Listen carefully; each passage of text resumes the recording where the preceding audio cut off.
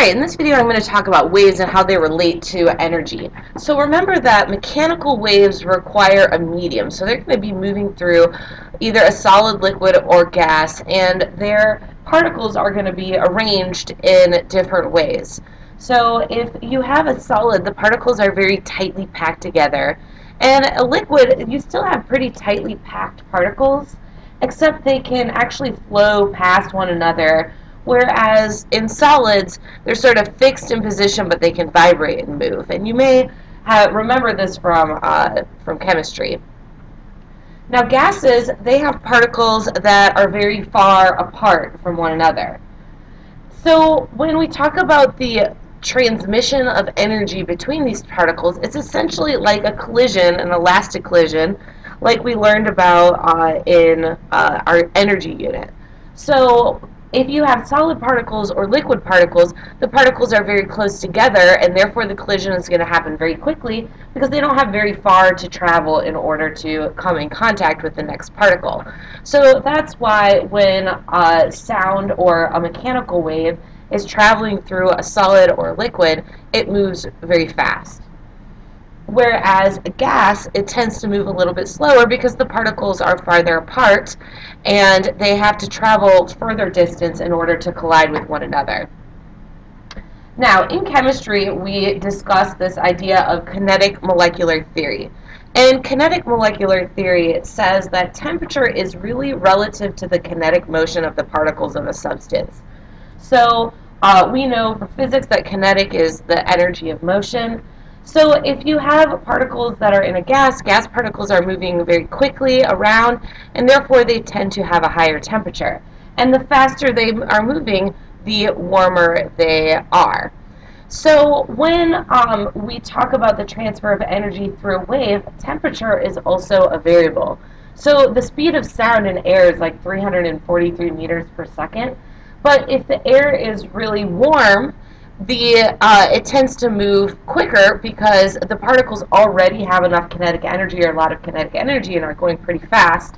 And so if you try to transmit energy through them, they can do that a lot quicker than if they are cool air and would be moving relatively slow.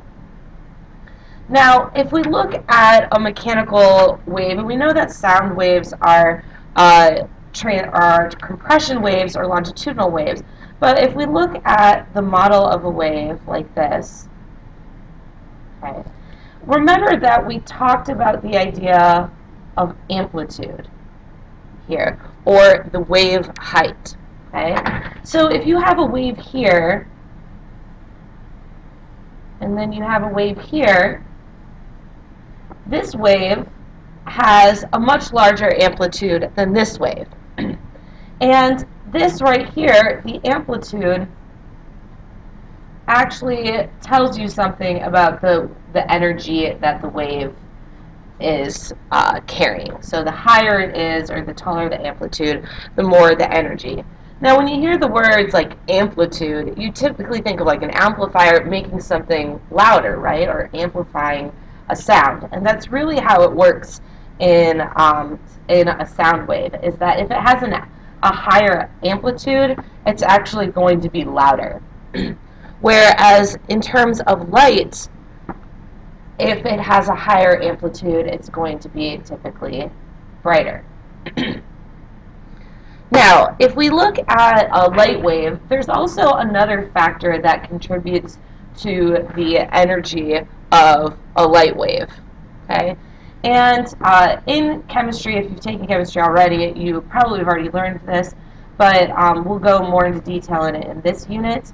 But the length of a wave of light, of electromagnetic radiation, can tell you the color, if it's visible light, or the type of light that it is. So on the electromagnetic spectrum, really small waves are like gamma rays and X-rays and UV rays. And then you get into the visible light spectrum, and really small waves are actually blue. And I know I just drew that red, but so their wavelength is blue. Also, then you have larger waves, and if this was like a large visible light wave, it would be red. Okay, So the wavelength tells you something about the color of the wave. However, we also know that the frequency of light is related to the energy that that light carries as well. So you may recognize this equation if you took chemistry from me. So energy in joules is equal to, this is Planck's constant, and this is frequency. Now, I'm not going to have you perform any calculations in here with this, but I just use it to show you this relationship to sort of relate to a lot of what you may have heard in chemistry class. So there's two ways that energy relates to a wave.